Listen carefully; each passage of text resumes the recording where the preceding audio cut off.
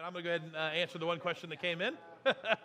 I would encourage you to go, this question has a little bit to do with that. I would encourage you to go online to thejourneyonline.com and go to watch and listen, and you can actually go to our podcast. And in that area, you can actually see the latest podcast we did, Zach and I did, about Christians and drinking in terms of our responsibility. It's a big theme of what we were talking about even today. The one question that came in really did have to do with, again, does it matter if, do rules not matter if responsibilities are greater? And here's what I would say.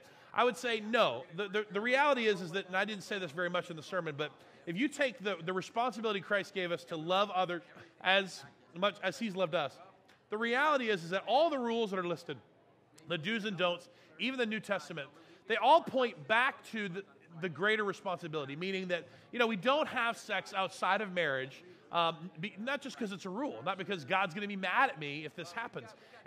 The reason we don't have sex outside of marriage is because when we do that, we are violating not just the rule, but we're violating this trust that we're trying to build with someone, that we're going to love them the way Christ loved us, that we're not going to try to manipulate them, we're not going to try to use or abuse them. It doesn't matter if you're engaged. We're not going to engage in this intimacy that God created for marriage because, why? Because they're going to be married to somebody else, or that might not work out, or whatever the case is. We're not going to do that because it doesn't live us up to the responsibility to love them the way Christ loves us. The reason we don't lie, right? The reason we don't lie is not because God would be mad if we lied.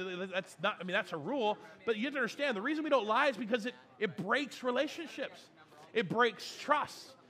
God doesn't lie to us. Jesus would never lie to us. So why in the world, in terms of us living out this responsibility of loving God the way, or loving others the way he loved us, why would we don't lie? That's the reason we don't. So if we understand, if we begin to look at even just the rules in the New Testament, how do we do this, right? How do we do this by living up to the responsibility? Well, the rules kind of point those things out to help us know that the responsibility is what really is still greater.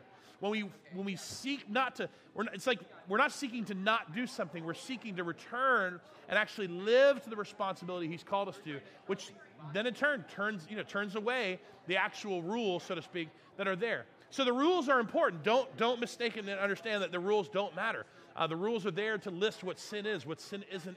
But the reality is it will never take place of the trust and the responsibility that he's placed on us to live by the Spirit, to live according to him. And so I just definitely challenge you guys to go back, listen to that. Also, to continue to tune in. Next week, I know Don's going to be speaking specifically to not just responsibility, but just how does that begin to play out in role and function in a man's life. So it doesn't matter whether the man is single, married, got kids, is a father or not a father. Like there's some basic principles that God's called us to in terms of the role he's called us to in our lives that every man is called to, regardless of the state, regardless of that. Now, yeah, it affects us as husbands, it affects us as fathers, it affects us, but the bigger picture is the role, the bigger role that he's called every man to do. So we hope you'll continue to go through the series, and appreciate you guys continuing to send questions in. We'll probably end up doing another podcast similar to the one we did a couple weeks ago